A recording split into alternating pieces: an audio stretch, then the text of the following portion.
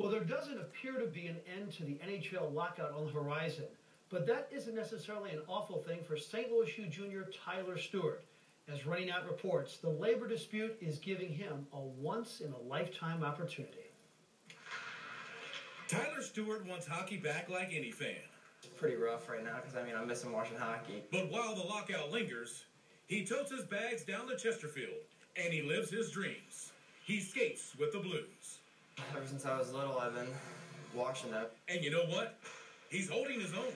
We want to try and stay sharp, and we probably wouldn't be doing him any favors if we tried to let up and hit him every shot. So, but he's doing a great job. Their shots are harder. They release them a lot quicker. It's just, you can't give them anything or else they're going to make you look bad.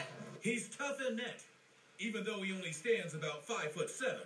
He's not the biggest guy out there, but he's very aggressive when he plays. I always have to go the extra mile to work a lot harder than the other goalies and be quicker and whatnot, and since I'm not as big. Stewart does have experience.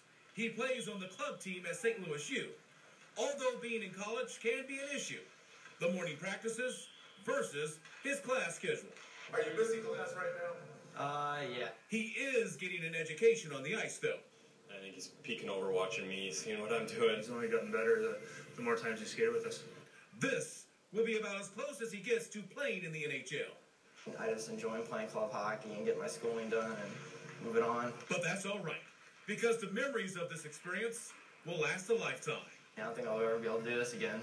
In Chesterfield, Running Out reporting, News Channel 5 Sports. Well, that is one cool thing for a college kid. What a thrill. Yeah.